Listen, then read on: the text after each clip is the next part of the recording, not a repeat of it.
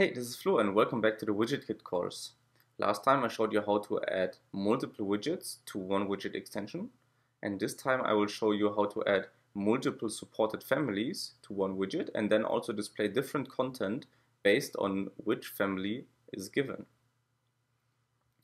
Okay, so first of all, you want to move into your widget struct, which in my case is the stocks widget, in the stocks widget.swift file. And in the body here, we have a configuration of our actual widget view, which in this case is called stocks widget entry view, and it is a intent configuration. Just as a reminder, there's also a static configuration, but as we want the user to be able to enter a stock symbol, we need the intent configuration using our configuration intent. Okay.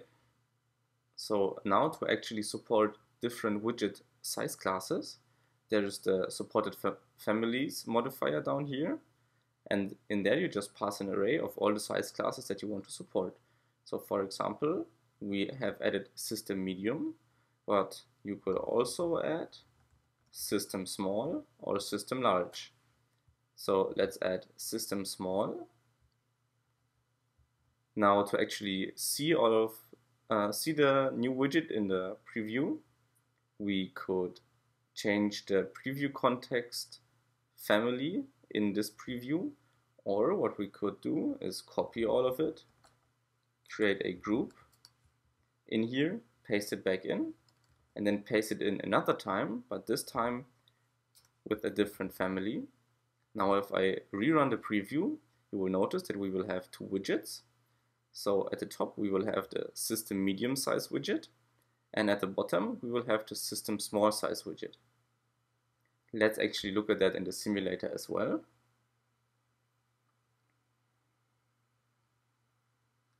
Okay, so as you can see from the previous episodes, we still have the medium-sized widget up here, and we also have the small-sized widget down here.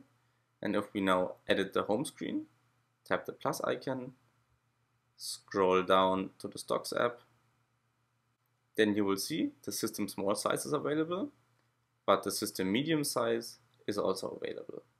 Okay, now to actually change the widget's content based on the supported size, based on the selected size, one idea would be to create different widgets.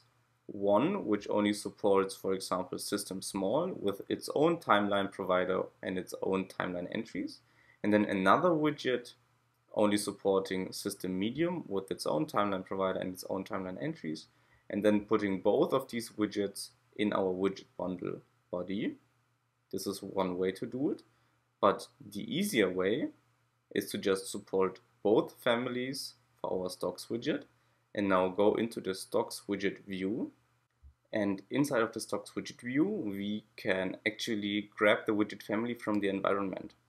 So just say add environment, and then the key path is widget family, and store this in a variable. Let me just call it family.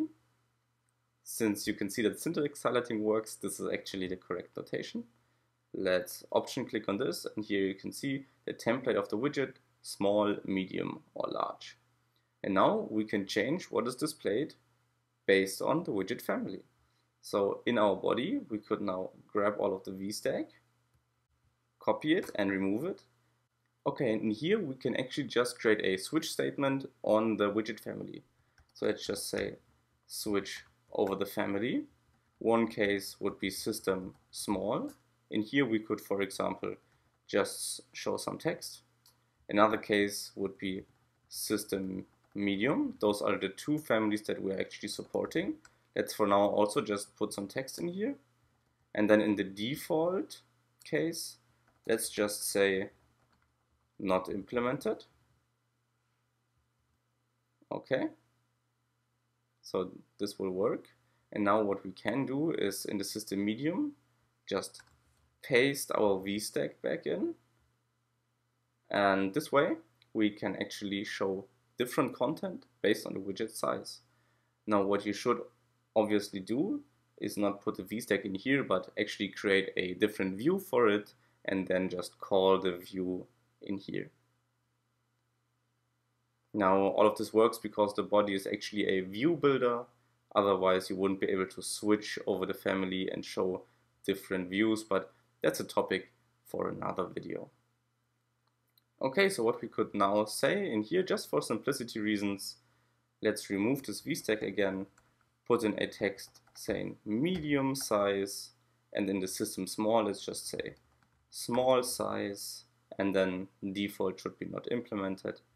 Now we can go back to our stocks widget, resume the preview, and then you will see that the medium sized widget will just say medium size and the small size widget will just say small size, because those are the views that we return in our switch statement. Now, for example, in the systemMedium, we could paste the VStack back in, and this will work.